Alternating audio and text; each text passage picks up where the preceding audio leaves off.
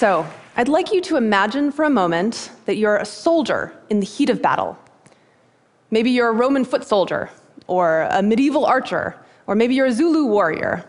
Regardless of your time and place, there are some things that are constant. Your adrenaline is elevated, and your actions are stemming from these deeply ingrained reflexes rooted in a need to protect yourself and your side and to defeat the enemy. So now I'd like you to imagine playing a very different role, that of the scout. So the scout's job is not to attack or defend. The scout's job is to understand. The scout is the one going out, mapping the terrain, identifying potential obstacles.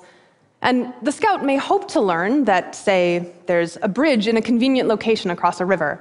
But above all, the scout wants to know what's really there, as accurately as possible. And in a real, actual army, both the soldier and the scout are essential. But you can also think of each of these roles as a mindset, a metaphor for how all of us process information and ideas in our daily lives. And what I'm going to argue today is that having good judgment, making accurate predictions, making good decisions, is mostly about which mindset you're in. So, to illustrate these mindsets in action, I'm going to take you back to 19th century France, where this innocuous-looking piece of paper launched one of the biggest political scandals in history. It was discovered in 1894 by officers in the French General Staff, and it was torn up in a wastepaper basket, but when they pieced it back together, they discovered that someone in their ranks had been selling military secrets to Germany. So they launched a big investigation, and their suspicions quickly converged on this man, Albert Dreyfus. He had a sterling record, no past history of wrongdoing, no motive as far as they could tell, but Dreyfus was the only Jewish officer at that rank in the army. And unfortunately, at this time, the French army was highly anti-Semitic. So they compared Dreyfus's handwriting to that on the memo and concluded that it was a match. Even though outside professional handwriting experts were much less confident in the similarity, but never mind that. They went and searched Dreyfus's apartment, looking for any signs of espionage. They went through his files, and they didn't find anything.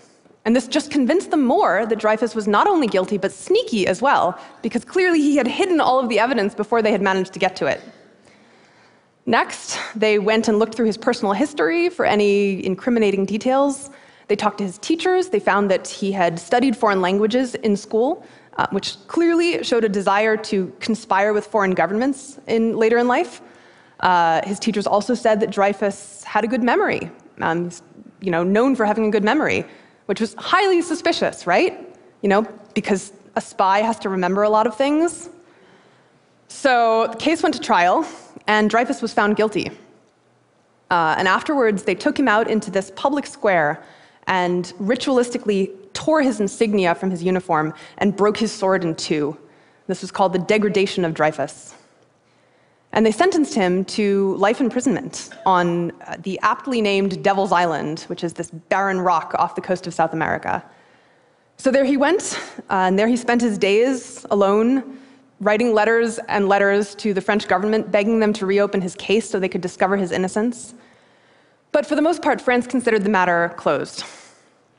So one thing that's really interesting to me about the Dreyfus affair is this question of why the officers were so convinced that Dreyfus was guilty. I mean, you might even assume that they were setting him up, that they were intentionally framing him, but historians don't think that's what happened. As far as we can tell, the officers genuinely believed that the case against Dreyfus was strong, which, makes you wonder, what does it say about the human mind that we can find such paltry evidence to be compelling enough to convict a man? Well, this is a case of what scientists call motivated reasoning. It's this phenomenon in which our unconscious motivations, our desires and fears, shape the way we interpret information. So some information, some ideas feel like our allies, and we want them to win, we want to defend them. And other information or ideas are the enemy, and we want to shoot them down. So this is why I call motivated reasoning soldier mindset. And probably most of you have never persecuted a French Jewish officer for high treason, I assume. But maybe you've followed sports or politics. So you might have noticed that when the referee judges that your team committed a foul, for example, you're highly motivated to find reasons why he's wrong. But if he judges that the other team committed a foul, awesome, that's a good call. Let's not examine it too closely.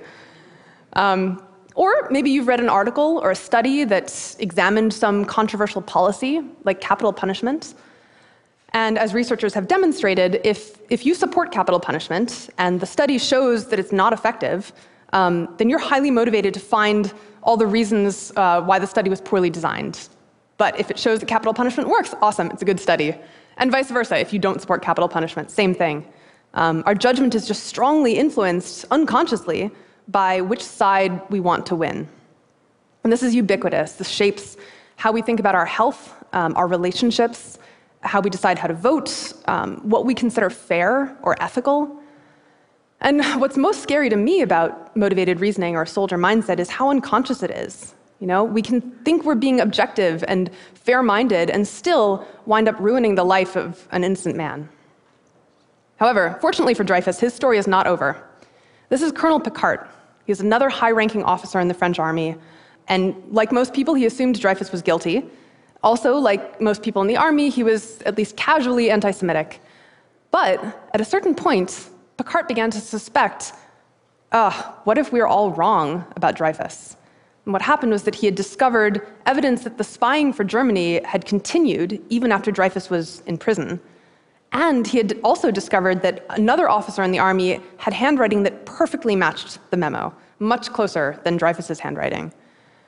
So he brought these discoveries to his superiors, but to his dismay, they either didn't care or came up with elaborate rationalizations to explain his findings, like, all you've really shown, Picquart, is that there's another spy who learned how to mimic Dreyfus's handwriting, and he picked up the torch of spying after Dreyfus left. But Dreyfus is still guilty.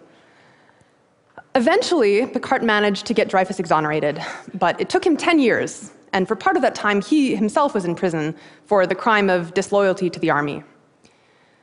So, a lot of people feel like Picquart can't really be the hero of this story because he was an anti-Semite, and that's bad, which I agree with. But personally, for me, the fact that Picquart was anti-Semitic actually makes his actions more admirable, because he had the same prejudices, the same reasons to be biased as his fellow officers, but his motivation to find the truth and uphold it just trumped all of that. So to me, Picquart is a poster child for what I call scout mindset. It's the drive not to make one idea win or another lose, but just to see what's really there as honestly and accurately as you can, even if it's not pretty or convenient or pleasant.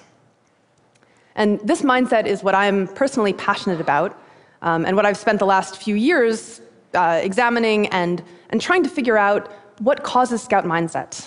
Why are some people, sometimes at least, able to cut through their own prejudices and biases and motivations and just try to see the facts and the evidence as objectively as they can?